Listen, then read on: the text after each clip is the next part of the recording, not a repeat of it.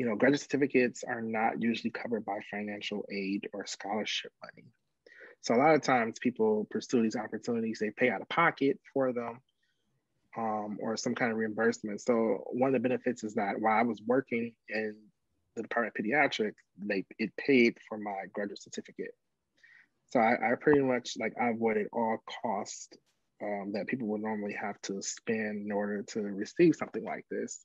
So I feel like this was I couldn't have asked for any better way of things to be flowing, for as far as having a job that's paying me decent money, a job that allowed to pay for my schooling, a job that allowed me to cut costs on all these things that I would only have to pay for it if I wasn't an employee here and able to do it. So that role, and then I was getting real life experience. So with a combination of all those things, I feel I was doing things at the best time possible for me. Welcome to the Public Health Millennial Career Stories podcast, episode number 51. Hi everyone, Omari Richards. Thank you all so much for joining me today. Make sure that you subscribe, make sure that you've left a review, you've left a like, you've shared this with a friend. Greatly appreciate you all. That's a way that you can share support for me, for the show, for everything that I've done, and really just help it to get to other people, get to more people, and I appreciate you all. Additionally, I am adding a link where you can all support me monetarily with Buy Me a Coffee. Technically, I don't really buy coffee that much. I buy my own beans once a month. So it'll be more like buy me a book or something of that sense. So definitely, if you do want to support this show in any way, if you've taken any value and just want to buy me a coffee or a book, there will be a link to that in the description of this as well as the show notes. And I'm looking forward to just continuing to reel you in and bring you all some great insights on the podcast and with other different things that I have in the pipeline. So without further ado, here's today's show. I hope you enjoy. This is the Public Health Millennial Career Stories podcast, where you'll hear about diverse career stories, career strategies, get tips, and learn from others to help you in your public health career journey. If you want to learn about public health careers, or just hear public health stories, stay tuned because you won't want to miss this. Today, we have a professional with almost 10 years of combined experience in higher education, administration, medicine, research, and public health. He got his Bachelors of Science in Kinesiology and Exercise Science at the University of Toledo, where he also got a graduate certificate in Epidemiology, and then after this, he received his Masters of Public Health. His work experiences stem from early career as a certified pharmacy technician. He currently is the Assistant Director of Student Affairs at the University of Toledo College of Medicine and Life Sciences. We have Tyrone Layson. Welcome to the show. Hello. Hi. I am happy to have you on today. Thank you for taking time to join and just share your story. How are you doing and how you've been coping during this pandemic? Currently, I'm doing all right. The pandemic was definitely a pretty hard time for me and my family. It started last year in 2020, and at the beginning of that time period, that's the time period where I lost my grandmother, which was someone who was very close to me. I spent the last several years, taking care with her, spending time with her, up until her very last moments. So that kind of started the beginning of my 2020 year. And then about fast forward to March, that's when COVID started. And, it was definitely a transition. I had transitioned into a new role. And, we were all being, homebound at that period. And then, over the course of the 2020 year, I actually ended up losing about 6 other family members during the course of the pandemic. So let's just say, 2021 has been a better start for post-pandemic, or you can kind of say post-pandemic time. But, as far as, deaths in the family, things going, it's been on an upswing. I've been getting used to my new role at work and, going into the office on a hybrid schedule, trying to get a little bit back to a sense of normalcy as far as, maybe trying to go out, get something to eat, or, still, keeping social distancing and things like that. And, now adding another list of vaccinations to my, long history that, wasn't there last year that I have now. I'm blessed to be fully vaccinated now. So, it's just been kind of getting used to, a different way of normalcy, going out, remembering to make sure I have a new mask, making sure that, I sit every, couple seats away. And, even at work, we're still required to wear a mask unless we're like in an isolated room by ourselves. So, it's taking some time, but, we're hopefully adjusting back to maybe a new norm of life. Yeah, well, thank you for sharing that, and condolences on all the losses. I'm really sorry to hear that, and I'm sorry that you have to deal with that. I know one loss is a lot, and seven is a lot. So like Yeah. my heart feels for you and your family, and like let me know if I can support you in any way, like outside of this too. Oh, thank you. I appreciate that. Yeah, my pleasure. So so tell me, what is your hybrid work life looking like right now? Oh, so it changes kind of like weekly. When the pandemic first started, we worked remotely at home from I think from March all the way until like early July, and then about early in July, actually, I caught COVID. I had COVID. Probably about a week or so going back to work, I had caught COVID, and then I was off for 2 weeks. Like I was really sick. I had fever for like 104 for like 10 days straight, even with fever meds. And then after that, I went back to work, and we were like on a hybrid schedule. So we spent about 2 to 3 days usually in the office, which I actually find that to be like the most desired kind of like work-life balance. It's a good way to, some things that it's better to do like at work in the office when I have like double screens and I have a printer and things like that. But working from home has definitely been beneficial, especially living in Ohio. For those who don't know, Ohio sometimes has pretty rough winters. So I was able to spend most of that time at home completely. And then as the year started to go on, and we started to have warmer days, we started to have more of a hybrid schedule. And that's been pretty much it consistently. It should be that way up until the end of May, because as of right now, the president of our university has that all employees should be back on campus June 1st. Wow. Yeah, so that's going to be interesting. Yeah, that's really quick for everyone to get back on campus. That's for sure. Yeah. Yeah, but I find it just fascinating, like the different hybrid models that have come out of the pandemic. Just how people before were saying like we can't do this and all these kinds of things, and now it's changed so dramatically, and we've seen like a new way of doing things with technology and things like that. So I think it's so interesting. Yeah, and I think they will take a little longer look at some of these things, and we like our committee and things like that. They're trying to advocate to maybe continue like with this work from home hybrid type of schedule, because it did save us money, the university money, having some things completely remotely. And it also, even from a health perspective, people meeting, virtually, it saved a lot of time with like people not worrying about being sick. And, sick times were lower this year.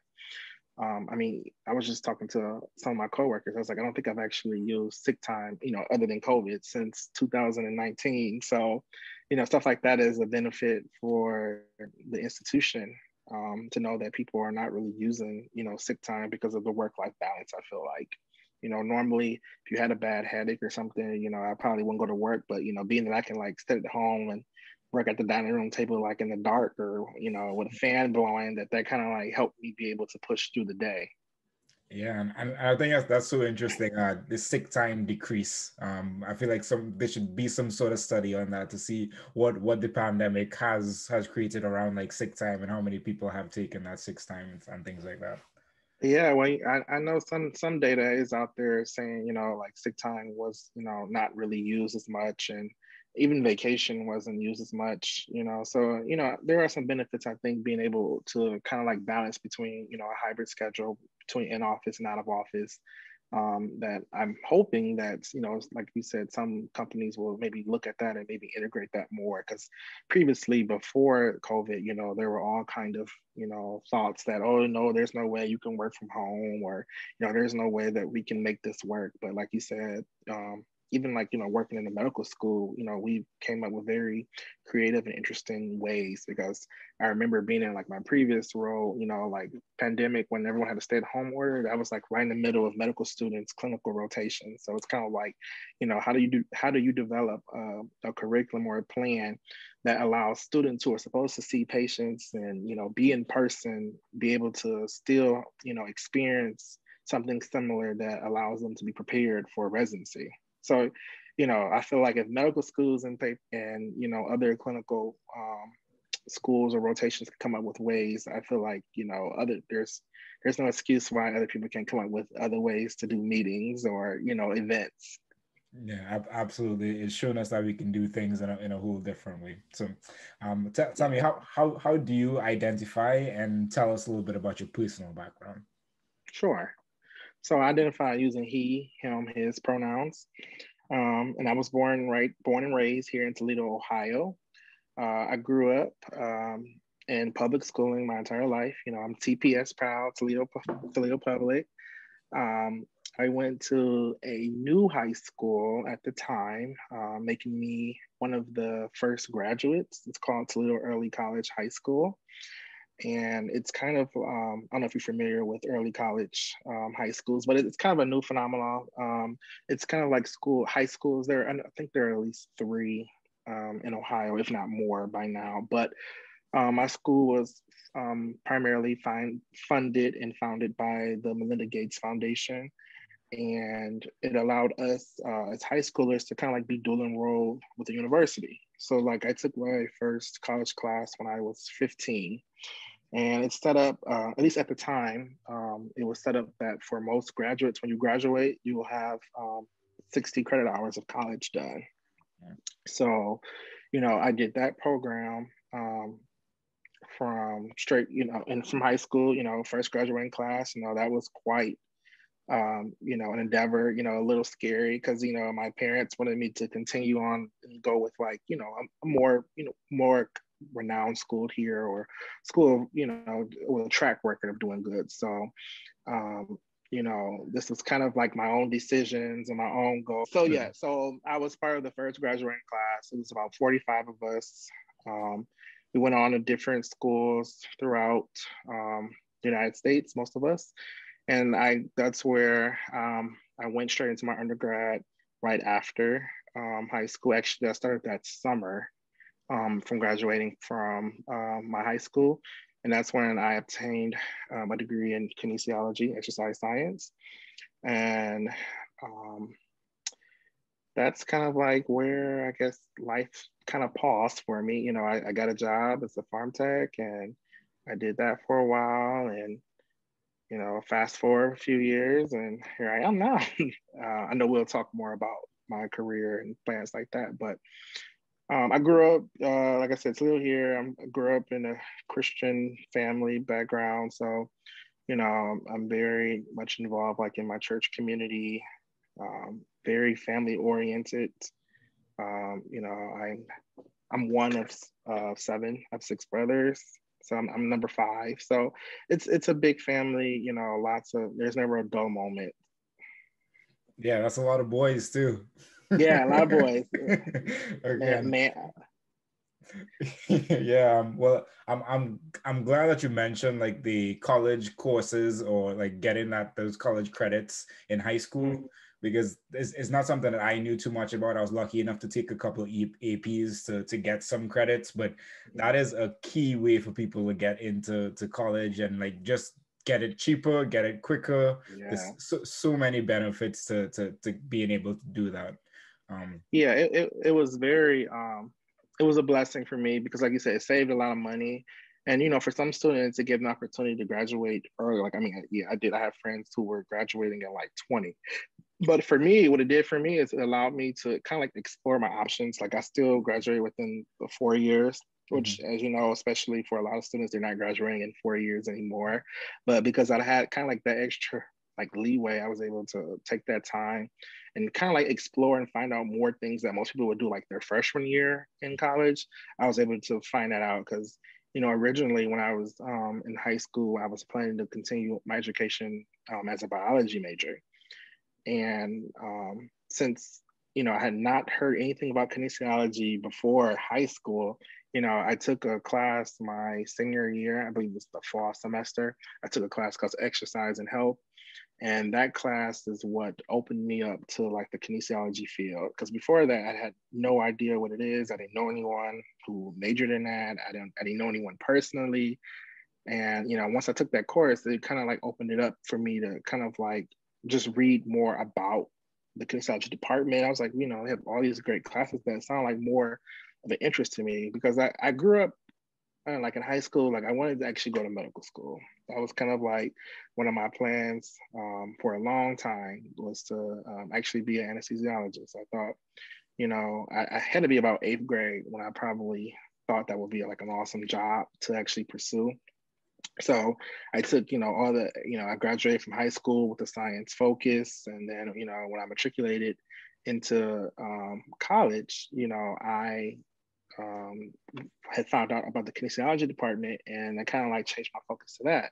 So, being in my high school, it allowed me to like explore options without necessarily wasting time, because, the program is designed not exactly the same. So like if I was a biology major, like my freshman year or sophomore year, that probably would have added on additional, at least 1 to 2 semesters for me for my whole college career if I did not start that when I was in high school. So, these early college programs are a great tool, I think, not only to save money, but it can also be a way to help you be able to figure out what you want to do. And plus, since I chose to stay at the university that my high school was connected to, which is University of Toledo, it also saved me like the process of like having to go through like a lot of the application process that a lot of people usually have to do when they're applying for schools. Like I didn't have to like do any kind of like entry test, or I didn't have to pay any kind of like fees. Like the university had waived all of that since I was already a student there, and I was matriculated into their programs. So I did not have to do the whole process to get into a college. So that saved money and time. It's like I graduated, and then it was like I was able to enroll in a course like the next day, like, for the summer session. Yeah, that's awesome. And it also saves stress. Lots of stress. Lots of stress. Yeah, can you imagine? So when did you say you got experience with that kinesiology exercise science class? Was that in high school? Yes, I was a senior in high school. Okay, so tell me about the thought process of choosing to get your Bachelors of Science in Kinesiology and Exercise Science. Okay, so my original plan, like I said, I thought I was going to medical school or something clinical. So I thought biology would be the route to go to, because when you research a lot of these things, I think biology was listed as like the top major, and I had an interest in science, more biology than chemistry, but I thought that would be a good route. But when I found the exercise and science department, when I compared the courses and stuff to the biology courses, to me it just made more sense that would be something that I would probably would want to do or focus in, because it had a lot more courses that were geared towards what I felt like to be more clinical. So part of the the kinesiology department, we took classes like human anatomy, we took classes like physiology and biomechanics. I took an EKG class so I can interpret EKGs and first aid. Whereas if you took biology, you took things like parasitology or plant physiology, or it was biochemistry. So it was courses that I felt like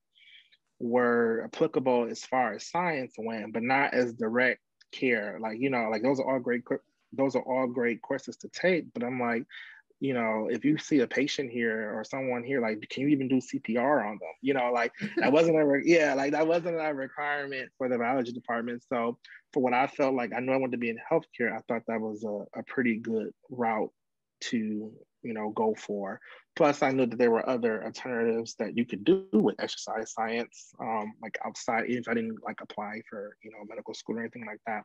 There were other initiatives that would at least prepare me for something that was like healthcare driven versus just like only solely like being in a lab like some people do when they get chemistry or biology. Like you can usually only work in a lab or maybe teach maybe at some like private schools, but I feel like kinesiology just had a more versatile type of approach than biology did.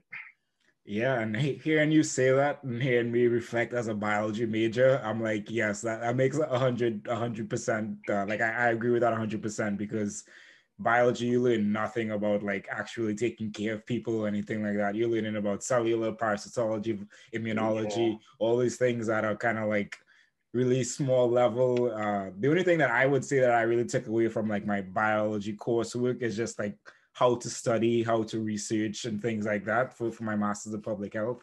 But that is key insights because it's so that's so weird that as an undergrad student, a kinesiologist, a bachelor's gets more clinical experience than a biology student. But I feel like that just speaks to how the pathway for medical students in the US is kind of like flawed in a lot of ways. Yeah, and you know, I mean, sometimes it's driven by like the university or the department on how they're driven. You know, because like, you know, like for example, like my university is one of the few universities that actually offers like cadavers like on the main campus for the um, undergraduate majors. You know, most times the cadavers are only reserved for like physical therapy or PA or medical. So, you know, the graduate students, but, you know, we're lucky enough to have cadavers on our main campus where usually like all of the exercise science students, the nursing students, I think also the speech language pathology students, like they all have the ability to utilize you know, get used to cadavers. So like that's a unique feature to our institution. Mm-hmm. And you know, it definitely I feel like helped kind of like make me focus more on choosing that as a major. Okay, and that makes sense. And I forgot to ask you, what does Mm-hmm. public health mean to you? Oh, okay. So you know, public health means a lot of things to me. So, you know, when I think about it, you know, I think like the CDC has actually a pretty good definition of it that I kind of like just kind of like expound off of. So I'll, you know, I'll go ahead and I'll read that actually for you. So the CDC's definition for public health is that it's the science and art of preventing disease, prolonging life, and promoting health through the organized efforts and informed choices of society, organizations, public and private communities, and individuals. And for me, like, I think that's a pretty, you know, good definition of public health. But like, I like to take that just a little bit further. And I wanted to like point out the importance of two key words in that whole definition. And it's the science and it's the art. So for me, you know, when I think about the science of public health, you know, I think that's when people think about like the biostats or the epi or data analytics.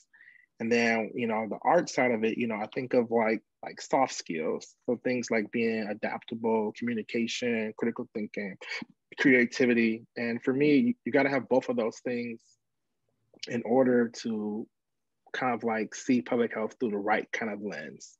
Because it's very hard to solve any one of those issues with just looking at it through one of those.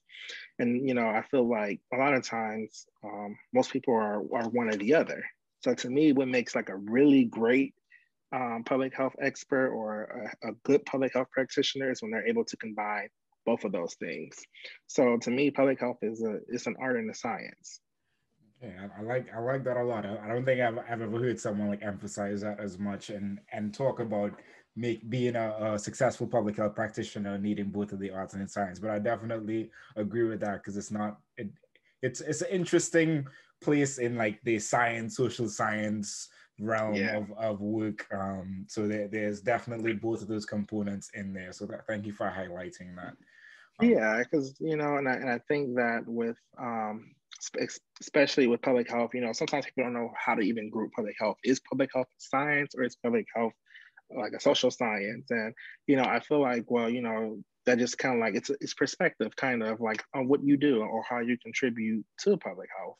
Like I said, like when people think of like different concentrations and things, they think, well, the more nerd or data driven people tend to be like the biostats people or the epi, and the people who are more social driven or more community involved tend to be like the health education type of concentration or policy.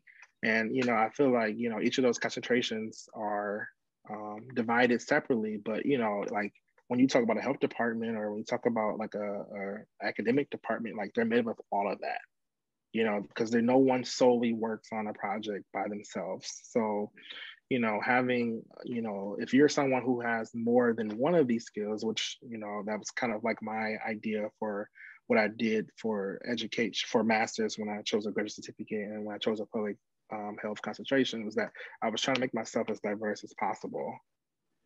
Yeah, and I like that thought process there. Were there any other takeaways that you had during your bachelor's program that you wanted to share? Probably just so my bachelor's program. I think it's a pretty big program. At my university, some universities don't have a kinesiology and exercise department.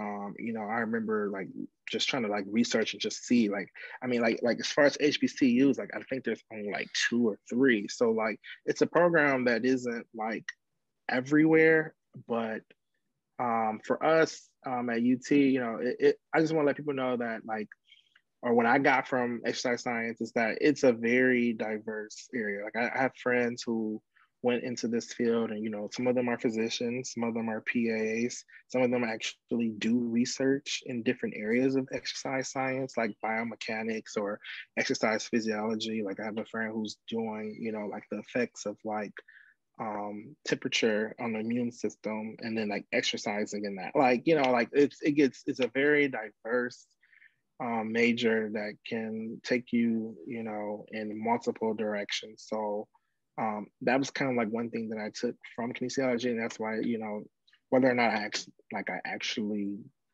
directly use that information, I know that it was something that can prepare you for a lot of different things, and that's what I feel like it did with me and my journey into public health. Yeah, and I think going back to your point earlier about you choosing between biology and kinesiology and seeing that you can actually do a lot of different things with kinesiology as opposed to biology. They either probably go into med school doing research in the lab for the most parts, or teaching. I appreciate you sharing that, and that is definitely something for people to think about when they are going through their processes. Mm-hmm. So after you graduated, you became a research assistant at Toledo University, or is it the University of Toledo? It's the University of Toledo. Okay. Rockets. We Rockets. Yeah. So how do you come across this position? So actually, I came across that position while I was a senior in my undergrad. So I got that position. Actually, it was a work study position. It was a work study position. It was for the Department of Neurosciences. And, I was looking for a way to like, gain some more science experience and getting paid is always, a wonderful, thing to do or get. So, I applied for the position on neuroscience on the health science campus, which for us, so University of Toledo, it was, back then, it's a little small now because of COVID, but like University of Toledo is typically about like a 25,000 student campus. And, so like we actually have a couple of different campuses. So we have the main campus, but then we have the health science campus, which is connected to a hospital. And then there's also a couple colleges there like pharmacy, college of medicine, physician assistant, and some of the biomedical science and PhD programs. But, so I applied for this job over there, thinking this would give me more exposure to the health science campus. So, I was a little nervous, I'd never been over there. I had no courses over there. And, I went and I applied and I had an interview with a lady named Dr. Martha Howard. And, I was a little intimidated. I remember like my mom having prayer with me and stuff before my interview. And, I was nervous because, I see all these other people lined up and, I seen like we had like a general kind of like a sheet where she wanted us to just put our information on there. So people will put like, you know, their name, they'll put like their major. So I remember like, you know, going against like chemistry majors and biology majors. There was an engineer major, and there was even an MPH student on their list. Something like, she's probably not going to choose me for this for this neuroscience research assistant job. But, you know, I remember, you know, I went in there, I interviewed with her, you know, we talked for, I think, probably almost an hour. And, you know, she let me know that she had, I think 2 or 3 more students after me that she'll probably know by the end of the week. And then the next day, you know, she had called and told me that she wanted to offer me the job. So, you know, it was like, you know, she called me on like a Wednesday and told me that she wanted me to come in on like Monday to start. So I was like, I was very geeked. I was excited. And, you know, I came in and, you know, I seen that she had also hired the MPH student. And, you know, but she had hired the MPH student to be like the glass cleaner. Like all they was going to do was clean all the glassware, all of the test tubes, all of the, you know, dishes and things like that. So, you know, I had to ask her, you know, of all of these students, you know, all of these, you know, biology and chemistry and even graduate students, like, you know, like what made you choose me? And I remember her, you know, she was like, you know, Tyrone, she was like, you were the only person that indicated that you wanted to learn something from this experience, and not just something to put on your resume as a way to get into like a grad school or get into medical school or, you know, nursing school. You know, people like, you actually wanted to learn something. And so, you know, that was one of the moments in my life where, you know, it was kind of like a very humbling experience because, you know, I was nervous, you know, I'm literally talking to a neuroscientist. You know, I feel like, you know, like these are people that you think like, you know, they are so like out of touch and, you know, but, you know, like Dr. Howard was not, you know. So, you know, she gave me the opportunity to work with her. And, you know, to this day, like we have great conversations. You know, she asked me, you know, what's going on, you know, I asked her about her and her family. And like, so we established a great bond. And, you know, I ended up working in that position for the whole entire senior year. Okay, that is awesome, and that is some great information just there. Like in that interview, yeah, everyone was coming in asking for things to help them get along their path, and not really truly investing in, okay, this is something that I can learn all these different things from and just learn from it. And that's great that you expressed that even though you're nervous and you're able to get the position. Yeah. That's awesome. Well, you know, I've always considered like I'm a natural learner. Like I always want to learn things, and you know, I consider it to be one of my greatest assets. And you know, so far, you know, like that was just another testimony of like, you know, like my eagerness to want to learn actually got me a position. And you know, it was something that I continue to have. You know, I continue to have to this day, and you know, I feel like it always is.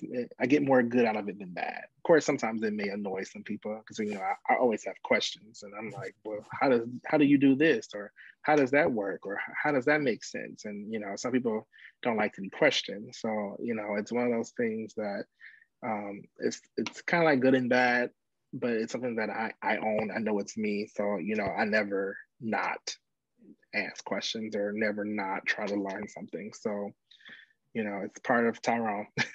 Yeah, and I think the right people see that in you, and they probably see that as a good attribute.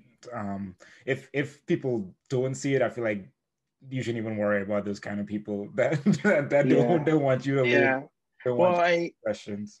yeah, and it comes up more so than more so than what you probably expect. Because I remember like talking to one of my mentors recently about something, and you know, I was saying like I just don't know why like why people want to settle for just like mediocre. Like why do you only want to do this much work? And she was like, you know, Tyrone, she said everyone's not going to be go getters like us.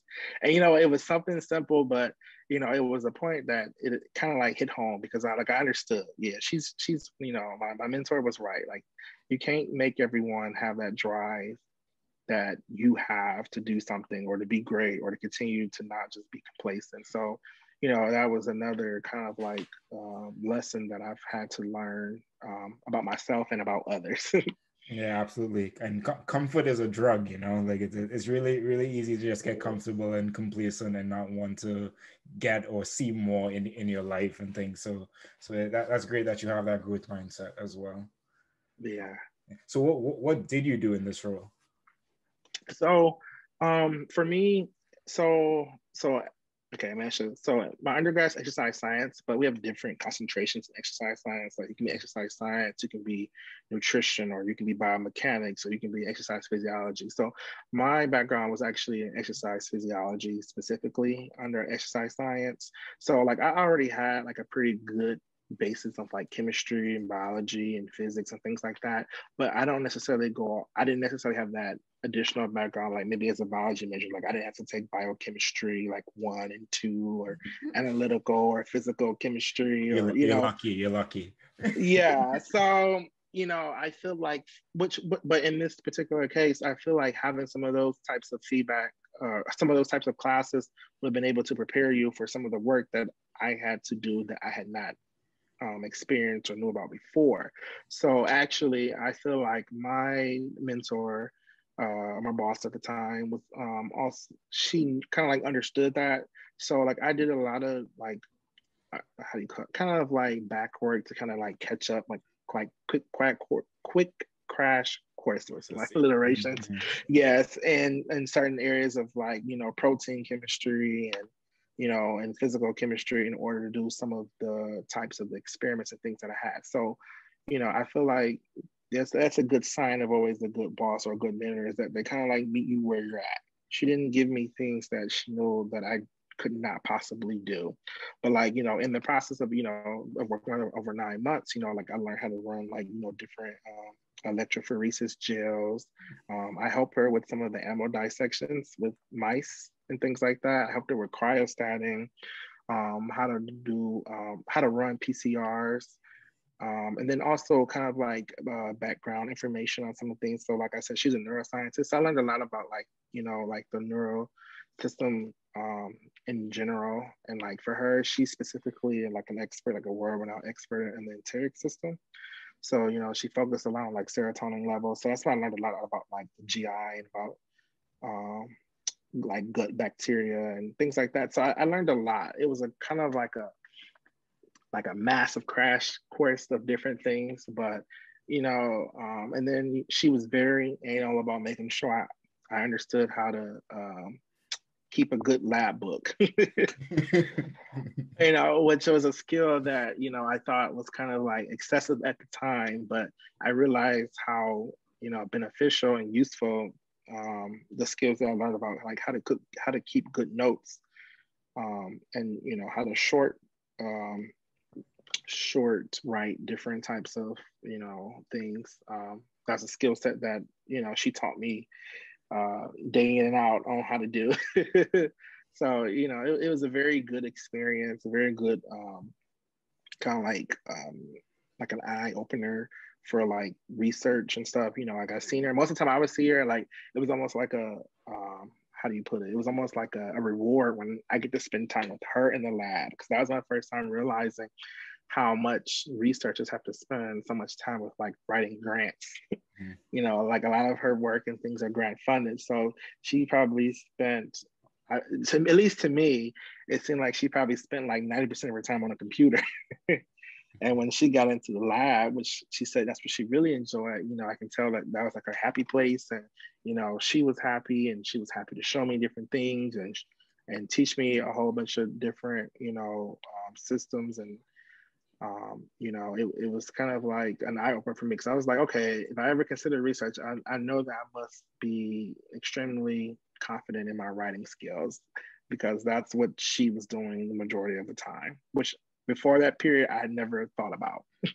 Okay, that's awesome. And you give me flashbacks to undergrad here with all that chemistry and biology stuff you're talking about. A lot. Yeah, it's kind of like a crash course. Like, Tyrone, I want you to read this, and she'll tell me. She'll like, now tell me what you learned, and she'll ask me questions. If I wasn't, she'll like go back and read again.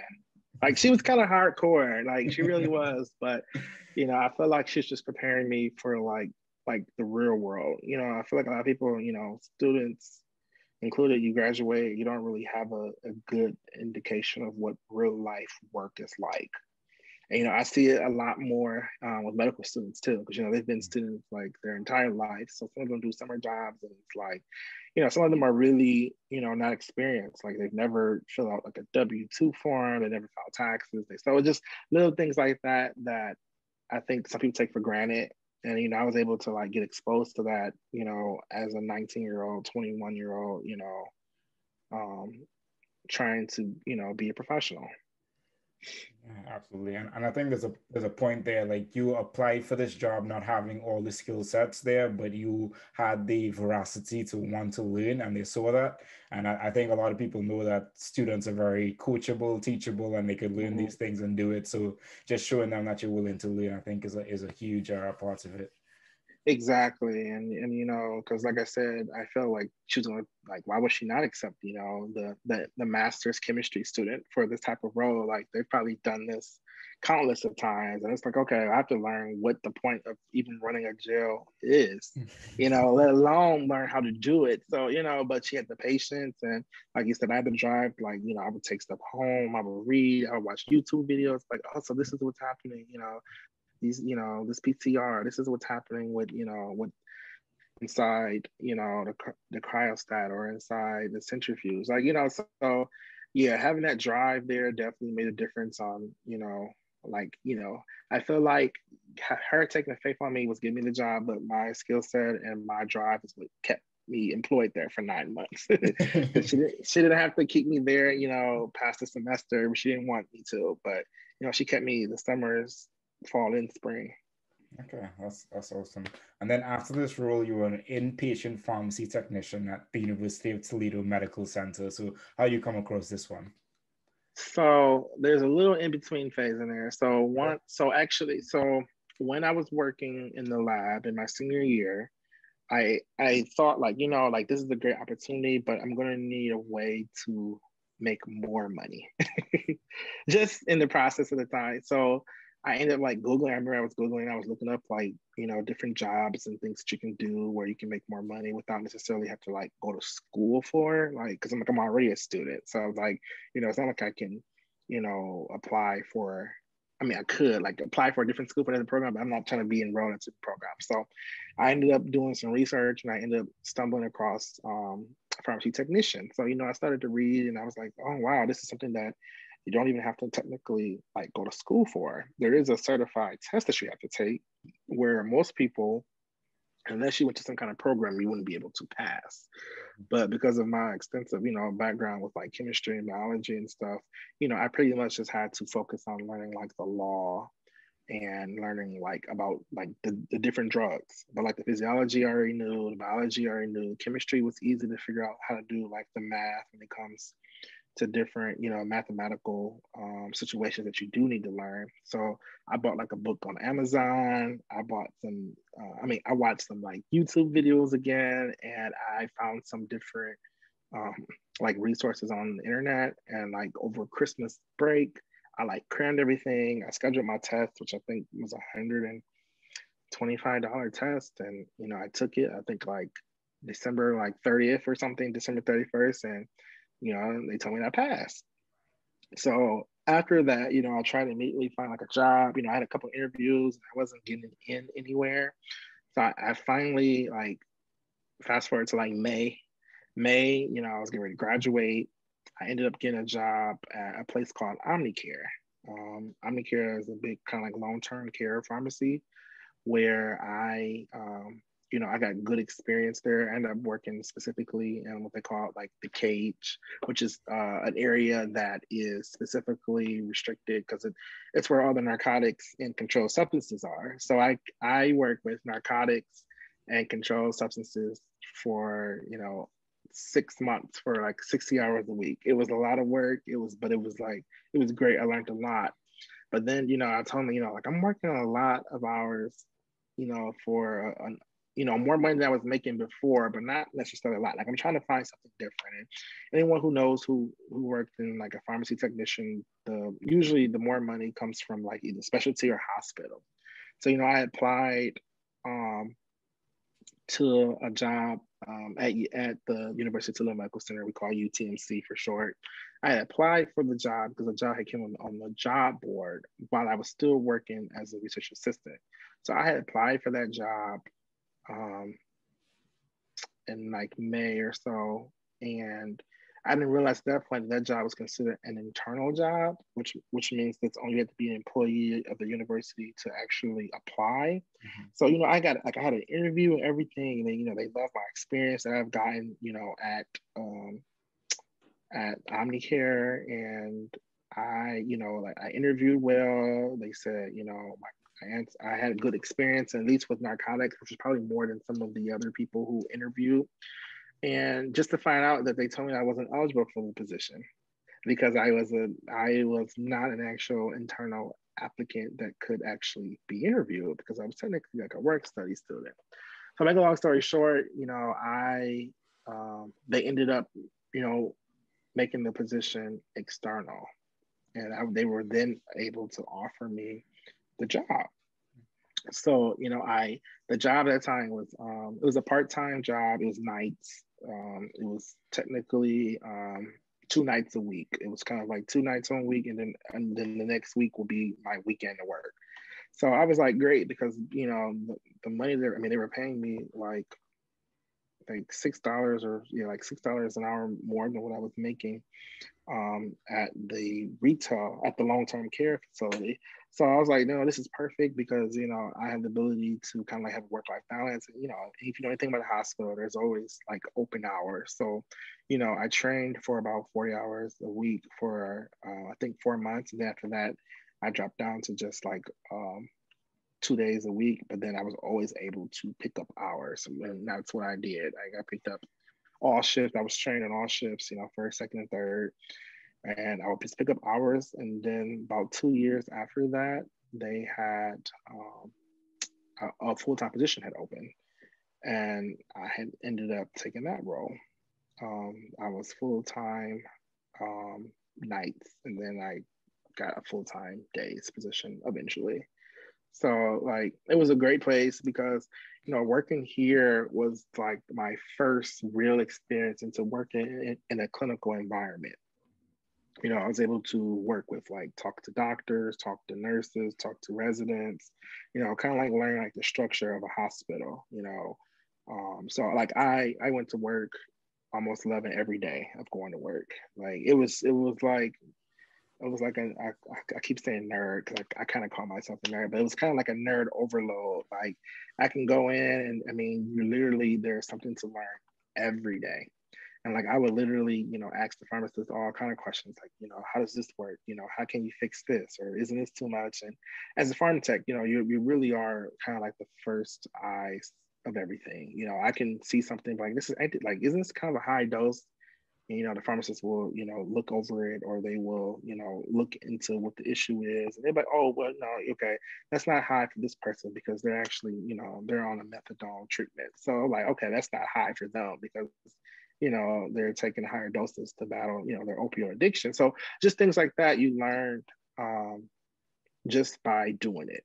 And, you know, again, that's the difference between, like, I feel like I'm just a pharm tech and versus someone like me, because there are plenty of pharm techs who work and they don't really know anything because they're like, that's not their job. Mm-hmm. That's not what they're paid to do. They don't really care. But, you know, for me, I made it a point to, like, I'm going to learn all these drugs that I work with day in and out. Like, I'm going to know what this is for. I'm going to know if this is a high dose or a low dose, you know. And I made it kind of like my own mission, you know, being someone that was already interested in like healthcare and science, to make sure that I did. So, you know, I learned how to do like chemos. I learned how to create different IV solutions. I learned how to do like sterile compounding, and, you know, more or less kind of like I learned like the medical jargon that doctors use, as well as different diagnoses, because, you know, every single time a patient is admitted in the hospital, you know, you get to see like everything, you know, what they're there for, their history, you know, what medications they're on, what they were on. So like, it's like an all-encompassing view of like a person's like history when they come in. Like, this is part of your job, you know. So I found out to be very fulfilling and never dull. And also, for me, it was an opportunity that, at this point, I had been out of school now for like a year. I guess, my plan was just to work it like a year and figure out what I want to do. Like, do I want to apply to medical school? Do I want to apply to a grad school for something else? And at this point, it's like, oh, I like this. Like, do I even want to apply to pharmacy school now? Like it was a very, kind of like a window for me to kind of like explore different opportunities. And also being a full-time employee at a university, they pay for schooling. Mm-hmm. So, like I had the opportunity there. I just needed to kind of like pinpoint what it is exactly I wanted to do with all of this information and all of, my past work experience and degree. Yeah, and that's awesome. And I feel like that's another key tip there. Being an employee of a university usually gets you very, very good discounts on the courses that you take there. It do. And University of Toledo is one of the few places that I know that, up until actually, I think this year, like you receive the benefit like on day one. Like you could start like right here, and if you enrolled in if a new semester started like in 2 days, you would be eligible for free tuition. And like we don't do like there's no commitment. So like a lot of people come, they work, and then they go somewhere else if they want, because they're not committed to having to return any time here to the university after paying for their schooling. And one other point I want to point out about is like, so we had tuition assistance, which is different than tuition reimbursement. And a lot of people don't always know the difference. But like that, like I tell people, that just means like I didn't have to put any money up front. A lot of times people have to pay up front and then they get reimbursed, and it's conditional on, if you pass and must have a, grade higher than a B and et cetera. And like, we didn't have those stipulations at my institution. That sounds like an awesome institution to work at, to get your MPH at, or just get some additional training. And yeah, you can go for anything too. Like, I mean, there are a couple of exceptions for some of the professional programs, like obviously like medical school or pharmacy school, but like, being in healthcare, working in hospital, like if I want to go back and get a master's in like art, like they pay for it. It isn't even like specific to, some places have that clause that you must have something that's going to like bring value to your role or to the company that you work in. But like at our university, there's no stipulations or guidelines for what you can choose for your master's or even PhD. PhDs covers that as well. Okay, that's pretty awesome. Thanks for sharing that. And yeah. So you, after this, you were instructor at Ross Education LLC. And then after that, you were clerkship and curriculum coordinator for the Department of Pediatrics. I just wanted to state that to ask you, where in this process did going to your Masters of Public Health come about? So it kind of all happened very quickly. Like, so I ended up working at the hospital, pretty much in different settings for like 4 years, about 4 years or so. And then what happened is I ended up doing days, and then I got a job teaching at Ross like in August, which was Ross was pretty much like a 5 to 9 deal, Monday through Thursday, and I worked daytime at the hospital from 6 to 2:30. So I had really long days, but I had every Friday, Saturday, and Sunday usually off, and then it would vary because when it was my weekend of work in the hospital, then I got a day off throughout the week. So it was kind of like, some days were long and some days weren't that bad. But, it's like, I'm a young, 24-year-old, like I can do this. Well, a position came open at the university for the clerkship and curriculum coordinator for the Department of Pediatrics. So that position, it opened up and it was kind of general. They wanted someone who had like clinical experience. They wanted someone who had at least a bachelor's degree. And it was I think it was an 8:30 to 4 job. So I'm like, well, anyone who knows, like as a pharm tech, there isn't really much room to grow. necessarily. Like, like unless you're a pharmacist, there isn't anything else to really like grow. And I mean, there are kind of like lateral moves or a couple positions in the pharmacy world where you can make maybe a little bit more money, but nothing really like drastic for what I was looking for. So I looked at it like the collection curriculum coordinator position in pediatrics. It actually had quite a few benefits. One, it was an opportunity for me to make more money. It had a higher pay scale than any of the pharmacy technician jobs had at the hospital. And then two, which was for me like the greatest benefit, is that I have the opportunity to get like an inside look at medical school. And, so I took this position. They offered me the job. So now it's like, okay, so I quit my pharmacy job for the hospital, but now I had a job that was 8:30. It was 8 to 4:30. And then I would teach 5 to 9 or 5 to 10, actually 5 to 10. So that was a very long like days. And that was like every single day. Like I had only the weekends off. So eventually I ended up dropping down to like a contingent type of position there where I filled in for them when they needed help. So I was primarily a pharmacy technician instructor there, but I also filled in because of my educational background and stuff. I filled in for like the STNAs and they also had a like medical coding and billing. I would fill in for them for like their physiology portions.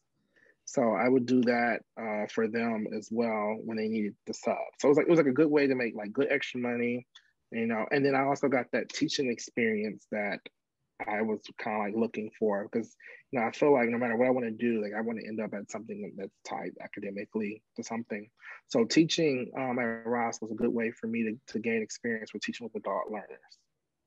I taught science-based courses and then pharmacy technician skills. So it was a good way to get that teaching element that I needed. So I ended up dropping down. So then I ended up primarily working in the Department of Pediatrics, which was like I said, my whole kind of like open, like first look into like the clinical world and seeing kind of like how public health could be used. So at this point, I got to meet a lot of different people who were in public health. I got to meet a lot of physicians who also had, masters in public health backgrounds. And then, I ended up, so my direct report was actually an infectious disease physician. So, I feel like the pillar of ID is always it's preventative. Preventative care, preventative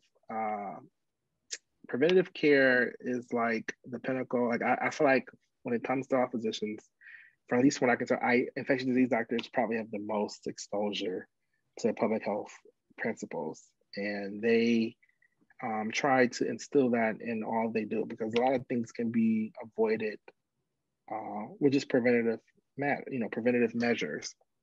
So, I was able to sit in on like different, grand rounds, different lectures, different events, like in my role as the coordinator for PEDS. And, it really opened my eyes to the effects of public health.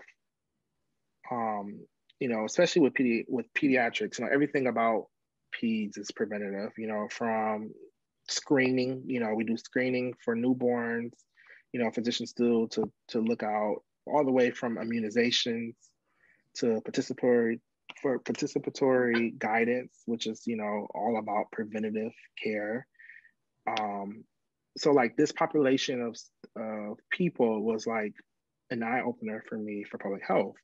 So, based on like wrapping up all my experiences from all my jobs and things together, like this is the point where I realized that I needed to apply and get myself back on track in the schooling. And, because, I feel like you can only grow so much without having that educational title behind you. It's amazing how a couple letters can really change opportunities for you. So, I had ended up applying. So I got that job and then I applied for MPH program at December. Last minute, like, I apply, I've been in contact with some of the staff. And, you know, they were able to like kind of like push my stuff through. So that's when I ended up getting accepted into the graduate certificate program for epidemiology, because it was one of the programs that at that time you didn't need well, you don't need like to take the GRE to enroll in like post baccalaureate programs. Mm-hmm. So it was kind of like a nice loophole that I advise some students who are interested in public health, that sometimes some programs have that if you start off or do a graduate certificate program, that you can matriculate right into an MPH program. So that was kind of like my route to continue on with education, because I didn't have to wait. I didn't have to take a GRE, which, you know, everyone knows that's a lot of money and a lot of time. You know, we spend a lot of money on testing materials, study materials, study guides, study groups, and then you pay for that test. Like applying for the graduate certificate was an easier way for me to do very well, you know. Plus it was a good way for me to kind of like see, is this what I want to do? And a good way to kind of like get reacclimated to being a student again, because at this point I had not been a student in 4 years. So, you know, it was a good way for me to kind of like reassure myself and not have to wait and prolong with all the, you know, the process to get into a program. And, you know, by the time I had completed the requirements that I was needed for the graduate certificate, I was able to matriculate, you know, seamlessly right into my MPH program. So, which one benefit to that is, so it's kind of a little caveat I want to point out, because, you know, graduate certificates are not usually covered by financial aid or scholarship money.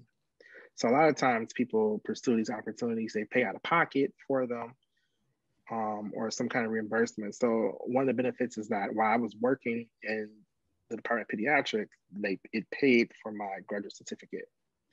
So I pretty much like I avoided all costs that people would normally have to spend in order to receive something like this. So it you know, I feel like this was like, you know, like I couldn't have asked for any better way of things to be flowing, you know, for as far as like having a job that's paying me decent money, a job that allowed me to pay for my schooling, a job that allowed me to cut costs on all these things that I would normally have to pay for it if I wasn't an employee here and able to do it. So like, you know, that role, you know, and then I was getting real life experience. So like with a combination of all those things, like I feel like, you know, I was doing things like at the best time possible for me. Yeah, and you definitely leveraged all the resources that were around you to get the best experience and cut costs and those kinds of things, while also getting, as you said, like you weren't sure like if this was for you, so you wanted to do the certificate first and get your grasp and then go into your MPH. And that's really cool that you can just like seamlessly matriculate into the MPH program. Yeah, you know. You go ahead. Oh, I was gonna say, yeah. Like, I mean, it was a huge opportunity that, you know, I don't think a lot of people always take. You know, they have the opportunity here to be able to do things like that. Like I said, it's a good way. Like I'm always trying to constantly learn. So, you know, the graduate certificate was a very good like route for me to take that introduced me to public health, introduced me into epidemiology specifically, because that was the area that I had an interest in. And it didn't cost me anything. Yeah, that's awesome. So did you continue into your MPH and do a concentration in epidemiology, or are there any concentrations I should ask, please? So yeah, so like you said, some universities don't have different concentrations, but University of Toledo does. Like we have health promotion, education, we have epidemiology, we have environmental, occupational health. We have we used to have nutrition and administration, but now we have a generalist concentration, and then we have health policy. Okay. So what I did was like I said, I had gotten the graduate certificate in epidemiology, but then after that, you know, I talked to some of my mentors and some of the people that, you know, I looked up to. And so that's when, at that point, I had decided to switch and pursue a concentration of the health promotion and education. And my reasoning is because, like you said, there are a lot of schools that they don't really have concentrations. So most public health students, you know, they have a general level of kind of like education or experience and all of the, the main criteria that make up the MPH degree. So for me, I asked someone, I asked quite a few people. I was like, so by me having a graduate certificate in Epi, what benefit does that do for me to continue to have an MPH in the exact same thing? And because I mean, there are a lot of people who have MPHs in something else or degrees in something else, and then to show a certain level of knowledge, they just go back and get a graduate certificate to show that. That's usually enough to show that you've had, an in-depth knowledge or in-depth research in a certain topic. So would that be the same for me? And most people thought about it. I don't think they ever had thought about that. And they were like, you know what, Tyrone, that makes a lot of sense. So I chose to kind of like diversify my focus. So I did the graduate certificate in Epi, which, I took, extensive amounts of Epis, and I took Epi as additional electives for the MPH. So like, I took reproductive, infectious, chronic, cancer, all of those types of areas of epidemiology. But then having the health promotion and education, I feel like aligned better with allowing me to kind of like diversify myself. And then also because I had also, like, I thought it would look well to have something with education in my master's area, just because my, up until now, I mean, my last like 4 or 5 years of work history has been in higher medical education. So having the health promotion and the education, I feel like branches me off into technically kind of like 3 different things. So I have a graduate certificate in epidemiology, and my master's has a focus of health promotion and education.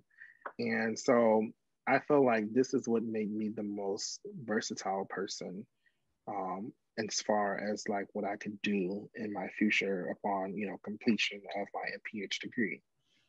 Yeah, absolutely. And that's some great reasoning behind there. And it definitely is a lot more versatile than you getting the graduate certificate in Epi and then also Epi concentration. Unless you wanted to become an epidemiologist, then yeah. Well, yeah. And then, like having epidemiology, I mean, so we look at least at our curriculum, there weren't too many more additional things that I need to do if I wanted to like get an additional master's or something, or have a different focus in Epi.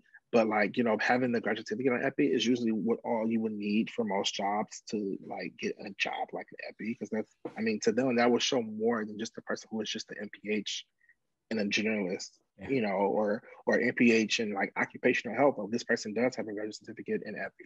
Plus, I wanted to make myself more marketable, because a lot of times these are 2 different roles, having someone who's in health promotion and have someone who's in Epi, where I can do both. Yeah, absolutely. And that's definitely something that I also advocate for, like try not to do the same thing that you did in your undergraduate or what you already have familiar with, like branch off and learn more and just get yourself. It's funny because I was just having a conversation today. I was reading this book called Range by something Epstein, and he's just talking about how having like interest and knowledge of different spaces helps you be more effective in this one space, because you're able to take knowledge from different, let's say someone is doing biology, they're siloed with that biology mind, and someone coming in with a public health background might come in with something else that just sparks a different thought process and gets things done in a different way, and that has become important. And and in the book he's making the case that we've as a society pushed for a lot of like specialities, but a generalist is what is going to thrive in the world that we are continuing to live in these days. It is. And I feel like even in like medicine and things like that, and public health, in public health, you have like at the public health department, you have someone who's focusing on the data and Epi. You have someone that's focusing on the marketing. You have someone that's focusing on like the community engagements. But the same thing happens like even in my day-to-day when I work with different physicians and different stuff. Like for me, I work in public. I work in student affairs, and like all of my counterparts and my boss, they all have masters of education. So like I usually view things from a different perspective, being that I have a master's in public health. So when we talk about certain issues or certain things, like they already know, like if it's data driven because of my Epi background, they'd be like, oh, well, Tyrone probably doesn't mind doing that.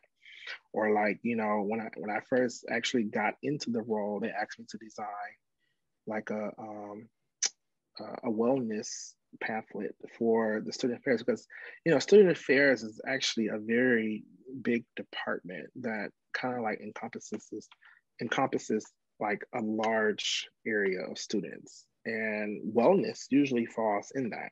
So like in our department, we have a wellness group, we have a wellness coordinator, but like it's something that a lot of people who go into student affairs, they're usually just education driven and don't really have that background when it comes to dealing with wellness or dealing with, public health issues. So, making sure that you branch off into those different spaces, like you said, it's something that, it's definitely needed in education. And that's why I think it's good when you have those big like curriculum, those big task force, that it comes from a variety of people from different backgrounds, which I feel like has not been more evident in higher education than dealing with the result of COVID. You needed those people in public health backgrounds to be in those higher up positions across, campuses. Yeah, absolutely. That is so true. Yeah. Are there any other takeaways that you wanted to share from your MPH program? I just think, I don't know if probably not all MPH programs, but like our MPH program is supposed to be designed for like the working professional. Generally, people usually enter the program with like 2 years of public health experience, but obviously it's not always the case. But like, that usually encompasses us, usually having like weekends or evening courses, which I found to be very beneficial for me because I was someone who worked, at 8:30 to 5, day. So, driving straight from work to course was, plausible for me because, they had evening courses. And I remember like my first semester in like grad school, like I had biostats and epi every other Saturday from 8 to 4. So, I mean, it was not like, the most desirable schedule, but it was something that worked for someone who was trying to, continue with education and still maintain a job, where I know not everyone has that. Some programs are like cohort driven and you must be a full-time, or, the courses are usually during the day, where that wasn't the case. So, that was something that I like to give shout out to, my MPH program. And then for anyone else who's looking for an MPH program, make sure that that's something, how your school is set up if you're someone who has to work. Yeah, definitely think about that flexibility. That is so true. And then after you graduated, you became a grant writer / undergraduate supervisor at the Kidney Foundation of Northwest Ohio. So how did you come across this role? So I came across this role actually by the chairperson of my MPH program. I told him, like I needed something to give me, like I needed more experience. You graduate, you don't have experience, you don't have any kind of,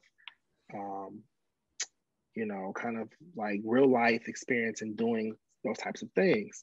So, he had, called another faculty member who he knew had a project. He actually is a hire consultant for the the Kidney Foundation of Northwest Ohio.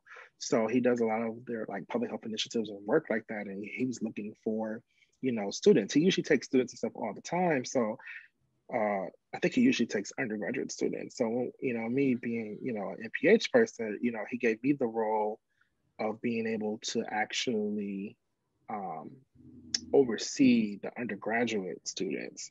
I was someone that he already knew had like experience as far as like being a professional, which a lot of times, like I said, I think a lot of the like internships or externships you do, they spend a lot of focus on that because that's usually what a person lacks. But someone like me who's been working, like higher medical education, he was able pretty much to tell me what he wanted, what my job and role was, and I was able to produce.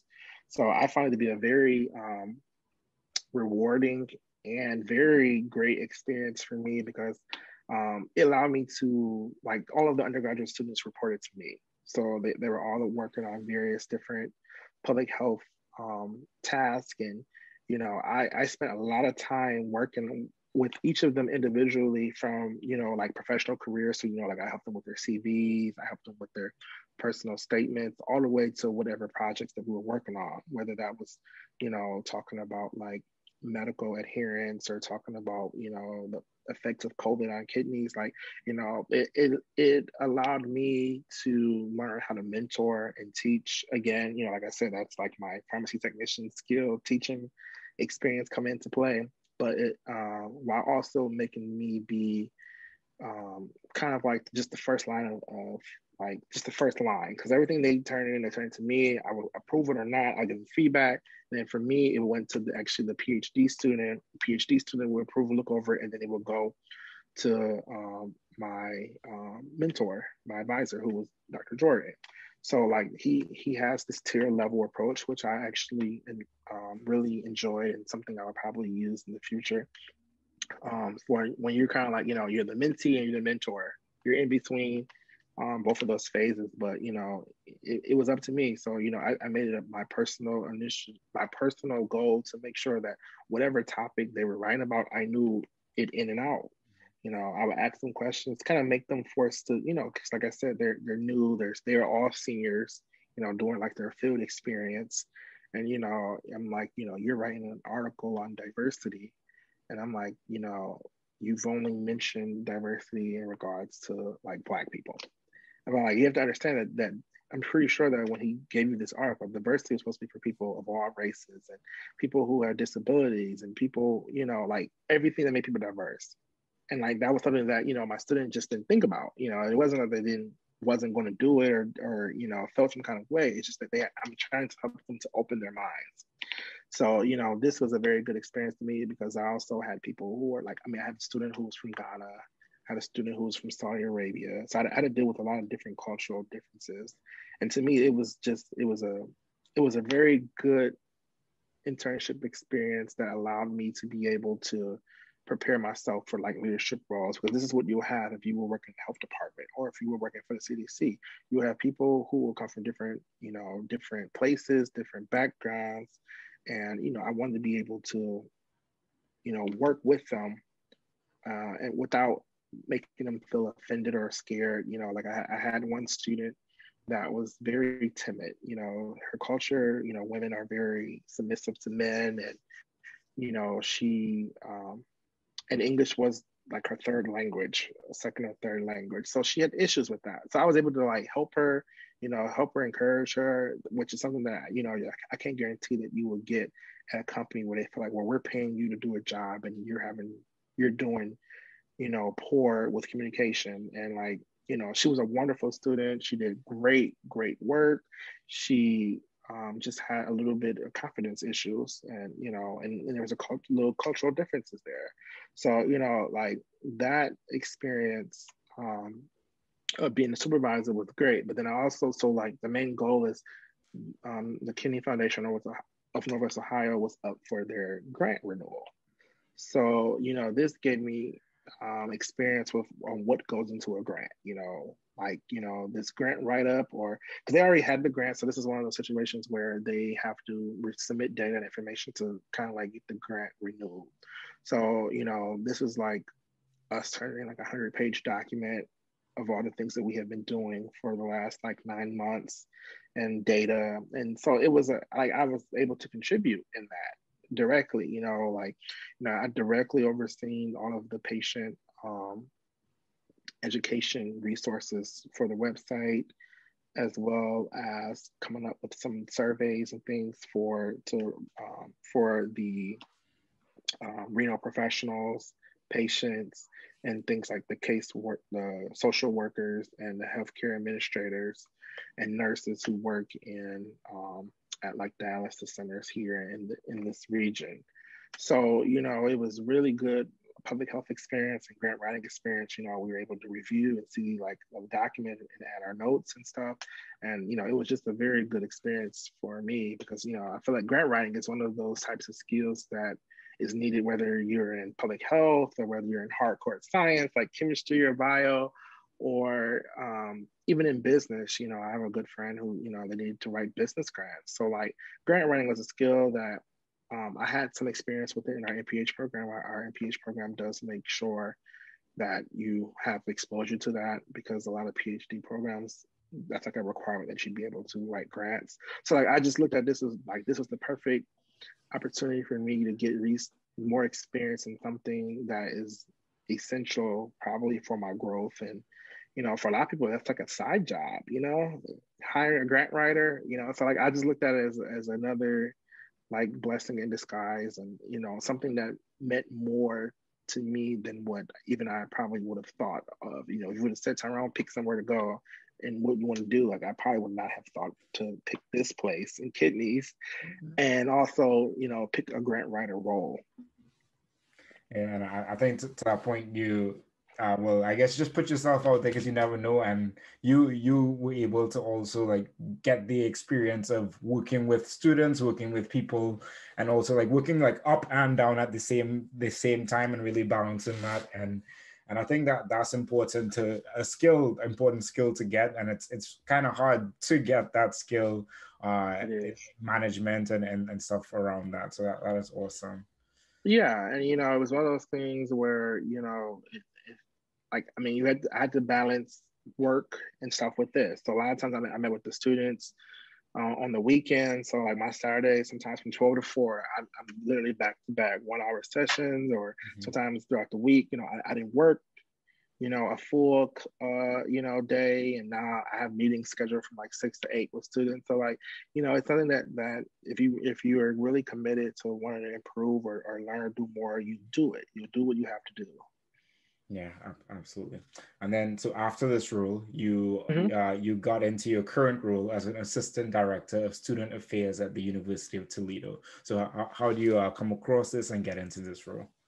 So like I tell everyone, I probably have said it like already like 10 times, but it's really a benefit for working for like an academic institution, and especially like an academic institution that's tied to like a hospital, because then you have opportunities at both places and also at a main campus. So like for us, a lot of things are divided between like a main campus, a health science campus, which is usually like the colleges, the academic side, but then the hospital. So I moved from PEDS. I was, the clerkship coordinator in PEDS, which was actually located at a different offsite, like another hospital that the pediatric department is kind of like partner with, back to the health science campus where the university's hospital and all the other colleges are at. So, it's just like anything, I was looking at the job board, and, I found this opportunity that they were looking, someone for this. And, I already had kind of experiences and kind of like with that team over there.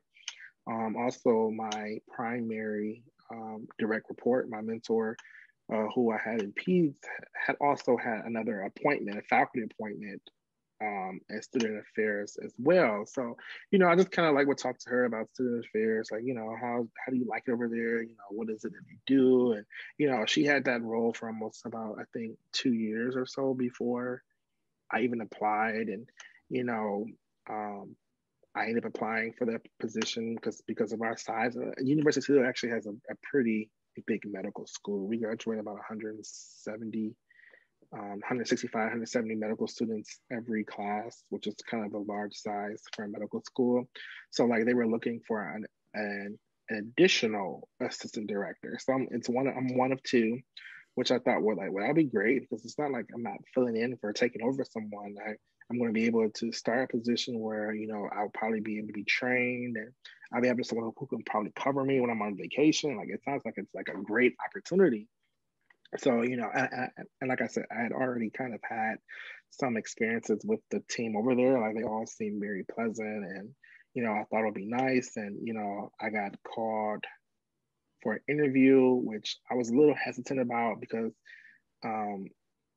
it was something like my mentor, or the person who was in that role, my direct report, she had just like fully transitioned out of my department.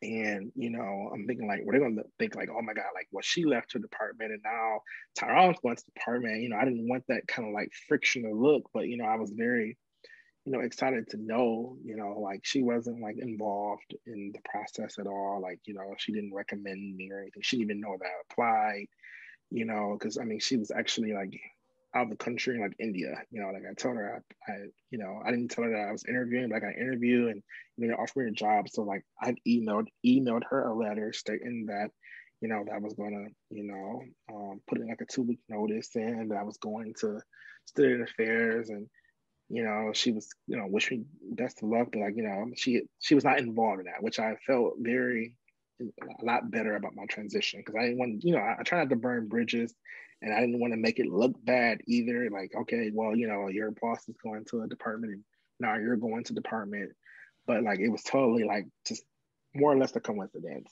kind of, So, I got that role at literally like a week or 2 weeks after the stay-at-home order went into play. So, I was a little concerned, like, are they going to ask me to kind of like, stay a little longer, and, my new department was like, no, like we want you now, like we have a lot of things that's going on, COVID's affecting us too. So we think you'd be a good addition to come like right now. So, I had transitioned out of that role. And mind you, like I said, I was just a little bit nervous. I had a lot going on. Like I said, I had all these deaths happening with my family. And, I was in my last semester of grad school. And then I started a new role. So, it was definitely something that had me a little anxious at the time. And, and that's like where I am right now.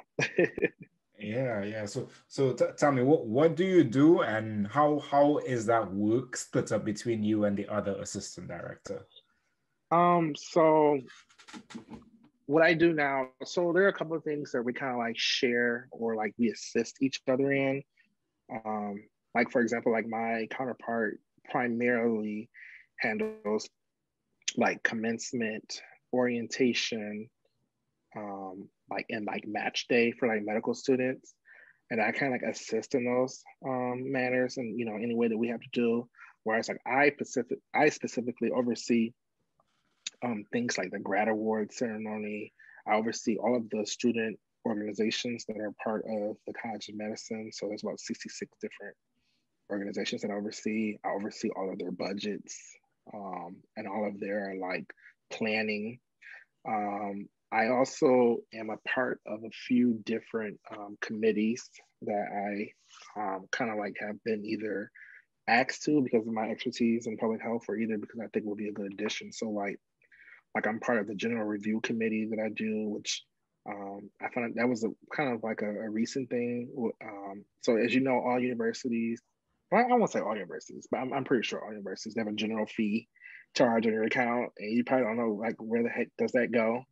Well, it goes to various things across all the campuses of the university. So like I was part of the review committee this year to actually go over each of the departments that receive general fee funds.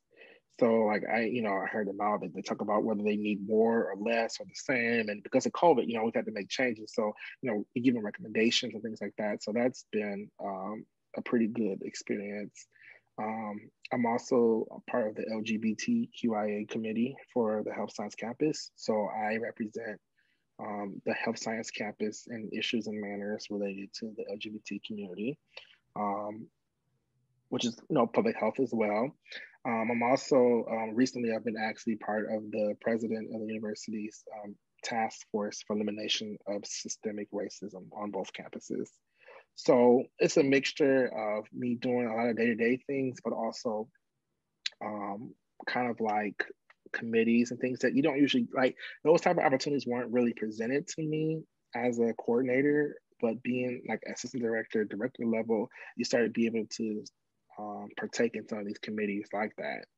So typically, I also oversee all summer opportunities, which includes like some clinical, like peds and family medicine, but also like the community health projects where we have medical students that are all throughout the city. They're working with different community health departments or organizations and doing different work.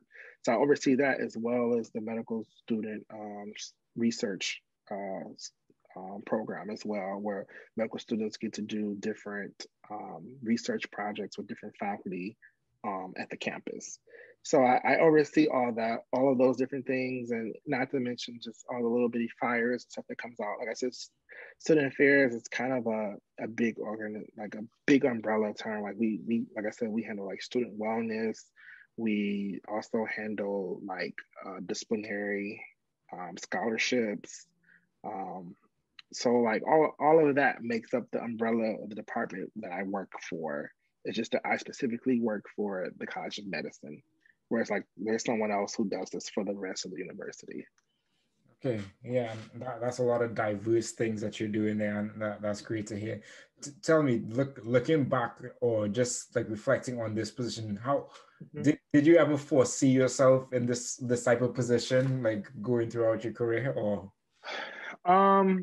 Yes and no. So the reason why I took this position was primarily for one. Okay, one is for advancement, for like a title. You know, a coordinator title is, you know, less than assistant director or director title. So it looks good on like when we're talking about growth, because usually an assistant director, that title is usually indicative for certain manners, like, you know, you have experience with like managing a team or having, you know, people report to you, or, you know, handling budget. So like that was one thing that I did not have experience with exactly before this position, that I wanted to take this position because I wanted the opportunity to gain that, which was budget experience.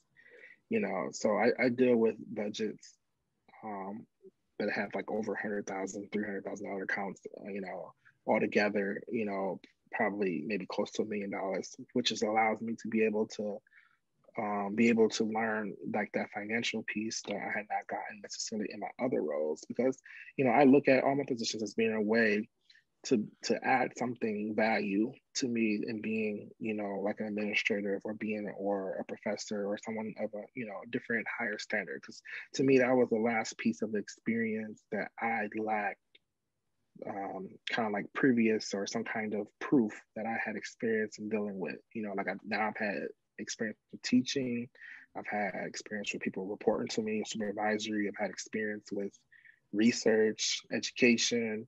So like budget was like one of the last few things that I usually see in jobs like administration level that I did not have. So to me, this was the last piece of the puzzle that I needed in order to, you know, apply for different jobs. Like just, I mean, like even like a health commissioner, you know, like, you know, having a public health and background is important, but then they want you to have all these other additional skills that isn't necessarily indicative of what you went through in your different positions or through your schooling. You know, yes, you may have a doctorate of health, but like they're not going to hire you if you don't have any kind of skills with handling a budget, or handling any kind of skills with supervising or dealing with difficult employees. So like this was like this was an opportunity that I could get from a role that I had not had already. Yeah, that's great that you're looking to continue to develop skills that you haven't had, and really just building out yourself as a as a all-round practitioner, and being able to plug into a bunch of different plug into different roles in different ways is awesome. Yeah, because and then my other previous role as a coordinator, you know, it was a pretty granular route. You know, like I dealt specifically with peds, so like I dealt with all medical students that were like specifically in their pediatric rotation. But being an assistant director, you know, I'm not specific to any specific like department, so I get to see everything from a full perspective. Like you know, I'm more involved with. Well, I'm more involved now with all of the medical years, whereas before I was just primarily involved with like the third and fourth year. But, you know, being this kind of like overall like arch umbrella, you know, like it's allowed me to be able to actually do a lot more like public health types of things at a more kind of like broad scale that I could not do as a coordinator. Yeah, that makes sense. So before we move on to the last section of the show, where would you like to see yourself in the future? So in the future, I'll more than likely like to see myself, you know, obtaining some kind of doctoral level degree, whether it's a PhD or DRPH or maybe even an MD. You know, who knows? But whatever I choose to pursue, you know, I would prefer to be working in like an academic setting or something that's related to an academic setting, whether it's like an academic hospital. And I also I like to do research type of things in public health. So I would prefer to stay here in Toledo. You know, I'm born and raised here. You know, I'm an advocate for Toledo. I try to support Toledo, Ohio as much as I possibly can. But, you know, if the opportunity, you know, is not there, you know, I would be looking possibly to move somewhere else. But hopefully, like I said, I can see myself here with my family, you know, doing great things in the city of Toledo. Yeah, awesome. And I look forward to seeing what comes next and how your career does develop. So moving on to the Furious Five questions I ask all guests. Number one, Mm-hmm. what advice would you give to a student trying to pursue a career in public health? So one, like I tell everyone, I would say focus on networking. That would get you far in public health. That would get you far in any area that you work in. You know, one of the benefits of my MPH program that I didn't necessarily see then, that I kind of see now, is that, you know, our MPH program was very big on collaborative and group projects. I'm thinking like, man, like why, you know, because well, you know, I found it to be a little bit more difficult for me, being that, you know, even though I'm only 30, you know, now and then I was 20, you know, 8, 9, that there is a really big difference in a 29-year-old and like the 23-year-old who's, you know, who's matriculated right from undergrad into the grad school program. You know, I found it like I was almost like the difficult person because, you know, I was the person that like, I'm only available after 5, and, you know, I'm trying to get like a Saturday, and they're like, well, can we go on like Tuesday morning at 11? I'm like, I'm working. You know, I you know, it was very difficult in some instances, and, you know, I think I probably, you know, made a few of my students, my colleagues, a little upset that I kind of like not as open availability as they did, but you know, it was something that, you know, when you graduate, you realize the importance of networking and having connections. You know, I still talk to, you know, a few of my fellow MPH people who are, you know, they're all over the place in Cincinnati, you know, U of M, you know, one just went back to Nepal.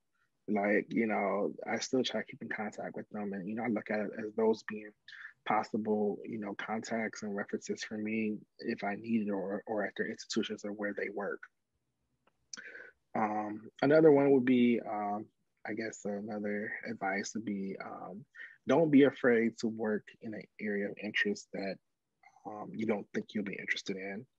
You know, like I said, I always had an interest in medicine and things like that. And I had never thought that I would have such beneficial opportunities working in pediatrics and in nephrology. You know, like those are two things that would have never ranked high, and even remotely in the areas of interest.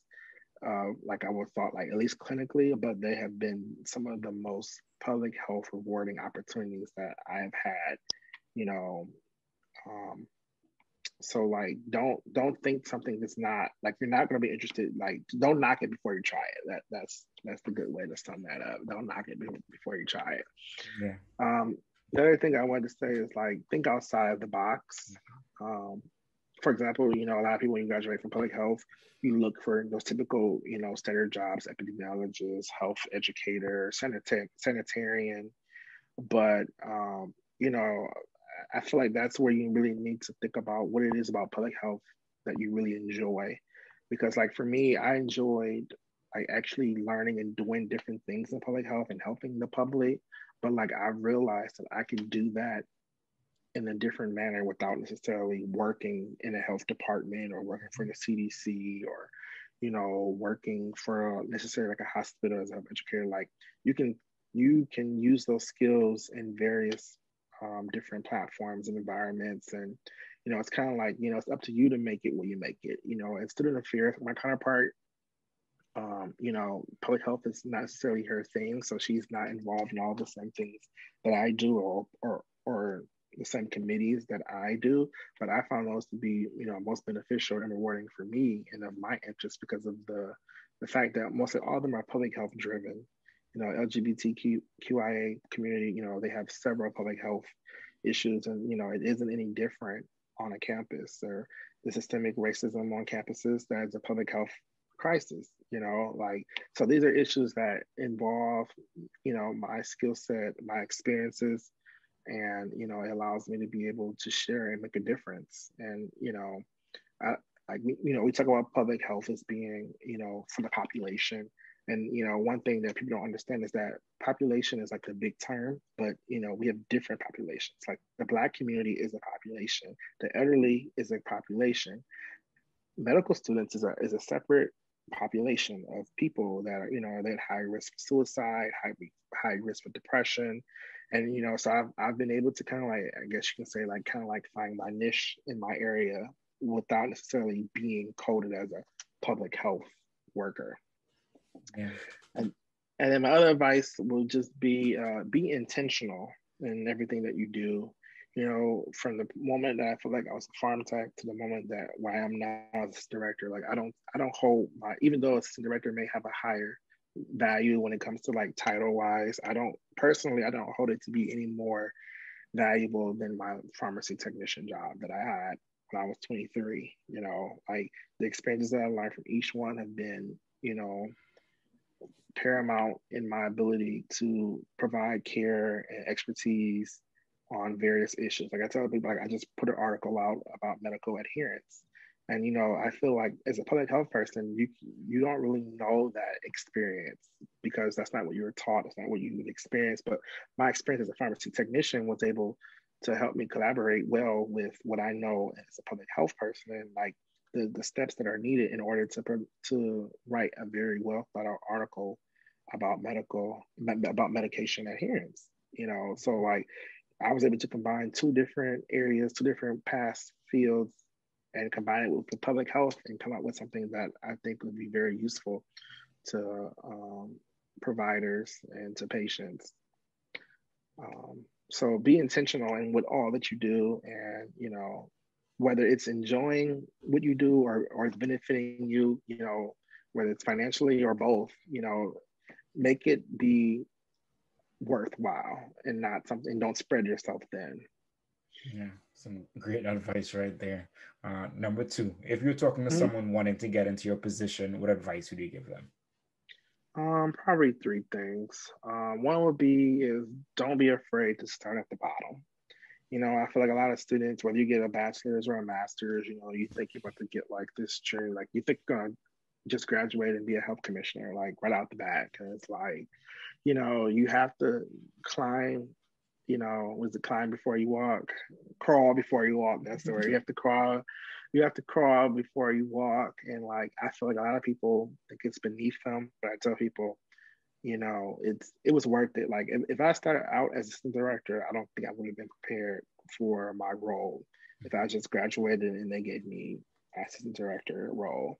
And it was, and I found, like I said, some of my best people growing up, like my best support, my best mentorship have been the secretaries. It's been, the administrative assistants. And even now, you'll realize that when you get in higher positions, it isn't always, about knowing that person. It's about knowing their administrative assistant. It's about knowing a secretary. She's the one who's going to get you in that meeting that you've been trying to get in, so those connections are, really worthwhile. And you get that from starting at the bottom. So don't be afraid. Two, you have to be a self-learner and you have to take initiative. I feel like all my positions that I've had, from even being a farm tech, if I wasn't a self-learner or take initiative on my own to learn and buy, invest in myself and things like that, I would not have gotten the opportunities that I've gotten. Like I said, I had to learn everything that I needed to learn when I got that research position. I didn't know anything about all those types of chemistries and all these different types of scientific instruments, but I took time. Like I was reading, I was learning, I was asking questions. When I became a pharmacy tech, I had no information about drugs. Like I bought self-books, I bought flashcards, I watched YouTube. So I took that initiative. So you would have to do that too, more than likely on any job that you're not just given, or, have some kind of, um, like leeway, someone that can help pull you there. And then the third thing is, don't underestimate yourself, but don't be overconfident either. So, it's good to know your capabilities. Like, it isn't nothing wrong with saying, there isn't anything wrong with saying you don't know, or you don't understand, or I'm gonna have to get back with you, instead of always coming off as like a know-it-all, or someone that no one can tell you what to do. If you don't know it, like, just be quiet. That's what I tell myself. If I don't know something, I'll be quiet. But the moment I know something, I will talk, I'll speak. And if I don't know something, I'm very good at going back and reading about it or finding out. So like, you usually won't catch me twice not knowing about something.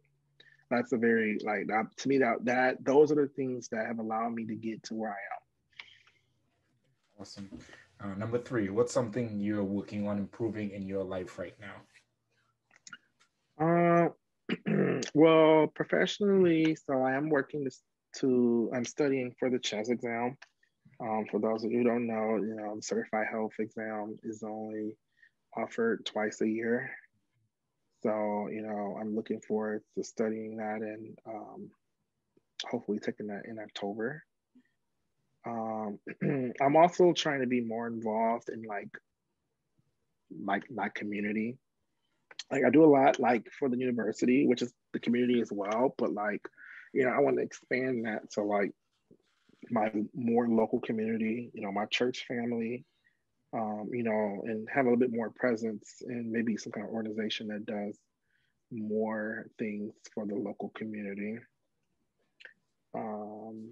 And then for myself, I've been working on just trying to have a more impact in public health. So like I said, I've started, writing more articles and things like that for LinkedIn, sharing more things like on my Facebook page and Twitter and things of that sort. Like I said, I've been trying to have a more presence of bringing public health and making it aware. Because public health, the biggest thing is education and awareness for most things. So I've been trying to play a more active role in that, and stay sharp on public health topics. That's great. Number 4, professionally, do you recommend anything? So professionally, when it comes to like books and things like that. So I feel like it varies on what your interest is. Like, I can recommend a few different things that I read or a few things that I do, but obviously I understand that that's not for everyone. Like, for example, like I said, I'm real big on like with race and kind of social determinants of health. So like, I'm finishing up the Just Medicine, which is a cure for racial inequality in American healthcare by Dana Bowen. And before that, I had read, the one that I feel like it's been circulating a lot on like public health circles, is The Medical Apartheid, The Dark History, Medical Experimentation by Harriet Washington.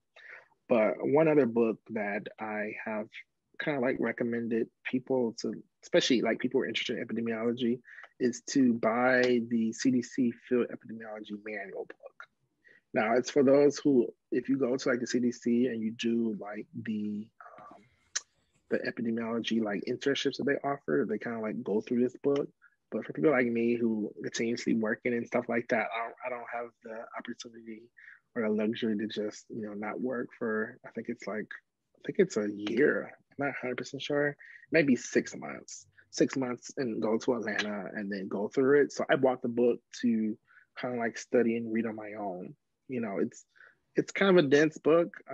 It's something that it's definitely not for everyone, but I found it to be a very good resource. And even if you don't read it, it's something that you should have something for a good reference if you do any kind of epidemiology work. And then the other thing that I recommend you to do, so like obviously those are all like public health driven books. I recommend that you read something that's not public health for your own just work-life balance. So actually, I'm a big fantasy kind of like reader guy. So I'm actually reading this book called Loki, Where Mischief Lies by Mackenzie Lee. So that's where I'm reading leisurely. Okay, that's great. And yeah, I think it's definitely important to branch off from just public health stuff sometimes, especially with books. I feel like they can be very demoralizing. Just reading a lot of them constantly with no real change Yeah, in society. So, especially if you read like kind of depressing books. Like if you read so many racial, discriminative books, you kind of like, oh my God, like you feel yourself becoming a little bit kind of a pessimistic. So, you read something a little bit more lighthearted. yeah, absolutely, absolutely. So last but not least, where can people connect with you? So I recommend people to primarily connect with me through LinkedIn. LinkedIn is kind of like the platform that I feel fits best. It's the way where I usually publish like different articles and where I usually engage with other, public health or anyone else that's interested in whether it's public health or like student affairs or in higher education. Okay, great. Well, everyone definitely make sure to connect with Tyrone on LinkedIn. I look out for more of your articles and stuff. But thank you so much for taking time to be on the show tonight and sharing your story and your insights and everything like that. I really appreciate it. Thank you for having me. Yeah, my pleasure. So everyone, thank you for tuning in tonight. Make sure to subscribe on YouTube or any podcast platform that you're listening to. Leave a like if you're on YouTube, and then definitely share this with a friend. I appreciate you all.